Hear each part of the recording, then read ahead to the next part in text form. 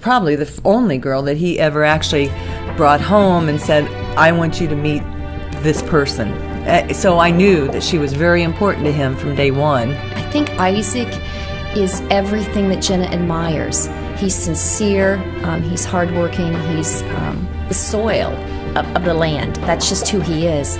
And for Jenna, I think that's really what she's been searching for.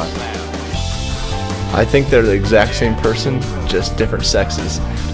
Both very good people, have a good, strong faith and background, and very compatible.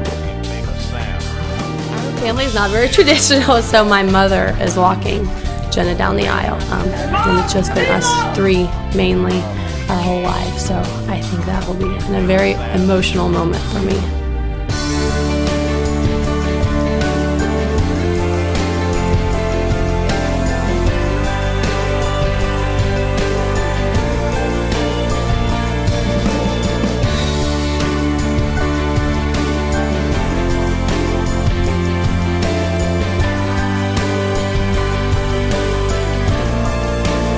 I would say Isaac is a man that defines optimism, that defines living life to the fullest.